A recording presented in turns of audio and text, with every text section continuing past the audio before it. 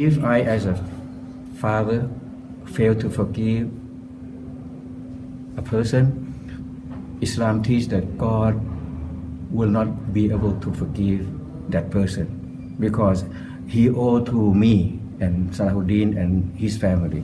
Now Salahuddin family open-heartedly forgive him. Now the door opportunity for God to forgive him is open. It's up to God because God said in the Holy Quran, Wallahu Ghafurur Rahim. Allah, Almighty God, is the most forgiving and the most merciful.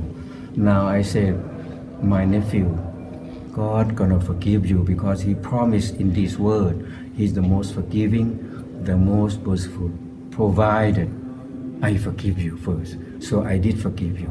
So now God turned to forgive you. So reach out to Him. I want him to reach out to God. You have a new chapter of good life coming. When you come out from your confinement, do righteous deed, because your righteous deed gonna lead to the path of truth, lead back to God Almighty, that will reunite you and Salahuddin in paradise. That's my message to my nephew, and that's it. Chief, how extraordinary was this, in your experience, to see a father extend forgiveness?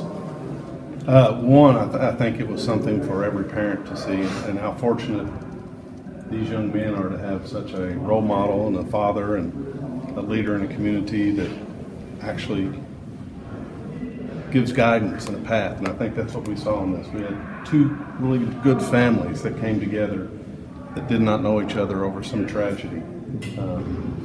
We spoke yesterday when he came in from Thailand, and we had lunch, and we were thankful for one thing, that such a horrific tragedy brought us so close as friends of being with each other. Yes, sir.